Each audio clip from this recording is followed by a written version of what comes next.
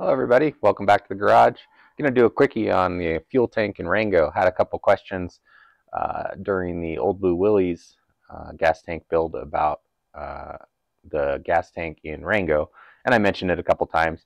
I do like the design in Rango, I guess, a lot better. I think it's just a more elegant, easy, simple design, but it does take up some rear cargo space. And so for the owner of the Old Blue Willys, he wanted the ability to have more cargo space and then potentially a small back seat for his small kids to be able to ride in, get ice cream, stuff like that. So he did not want the tank basically behind the front seats, if you will. So Rango, just a small refresher there. The seats are lowered almost all the way to the floor, so there is no tank underneath the seat, driver's seat, like it was stock. And so had to find a new place for the tank. And when I did this, I decided to do a triangle-shaped tank behind the seats. And so you can see that here. And it is about, I would say, every bit of 17 gallons usable, and that allows some airspace at the top of the tank. So one of the unique features on this is I do have a old-fashioned sight tube instead of a fuel gauge, so that frees up a gauge in the dash or whatever, so you don't have to have one of those, or you don't have to use a stick anymore.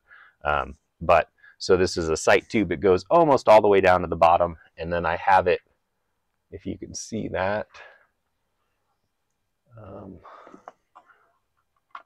I have it marked in 1 gallon increments, and so I know basically exactly how much fuel I'm using with the tank. And it is just behind the B-pillar spreader in the cage for the filler, and then it just goes all the way to the floor. And then this is an MB, so the floor has that little jog in it, and the tank is actually built around that. But anyways, so get some rough measurements. I do not make these currently. This was made by, I designed it, and then this was before I had my own aluminum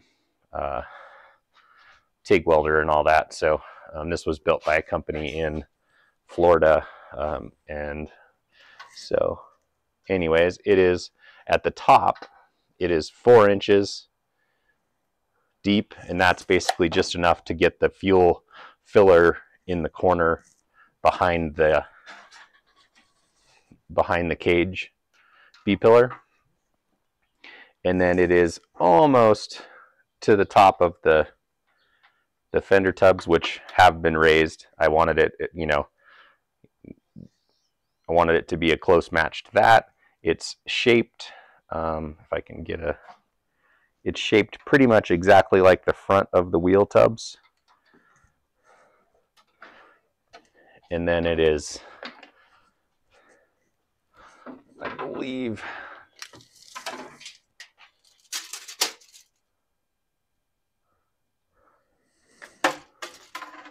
hold on, I'm going to move you to a different,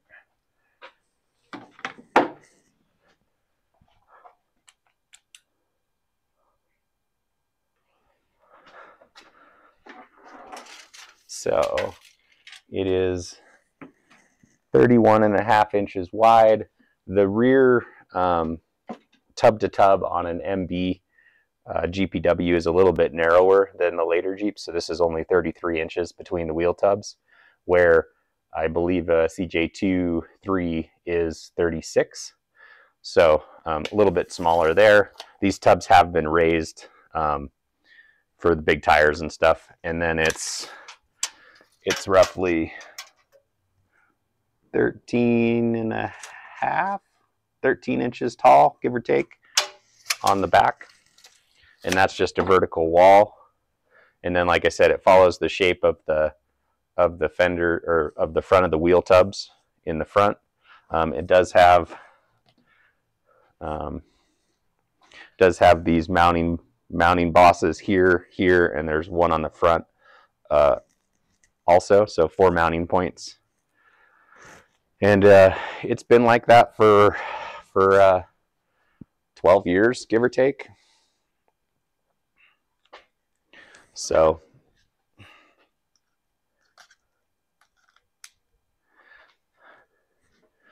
and then the one last thing I really liked when I did this was, we got to go on a field trip underneath here.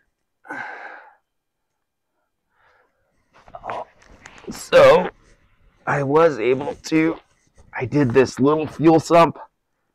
If you can see this. Sorry, it's so dirty under here. Here is the fuel sump. And this is basically just a 2-inch tube that drops down about 4 inches from the bottom of the tank and goes through a hole in the bottom of the floor, and then just has a 90 fitting on the bottom. And this is the fuel line. So no fuel lines needed or junctions in the cab at all, which was one of the things I wanted to clean up the looks of everything. And just makes it simple, because the fuel line just runs, you know, probably 6 feet or so, and connects to the fuel pump on the side of the engine. So Buick V6, so the fuel pump's on the same side. Okay. All right. Oh, sorry. But yeah, that's a quick tour of the fuel tank on Rango. And if you have any questions, drop a comment below. And you know, there's a bell and a subscribe button and all that stuff if you want to follow along. If you have any other questions on this old thing, drop them in the comments, and I'll do a little video on it for you. All right. Thanks a lot. Bye.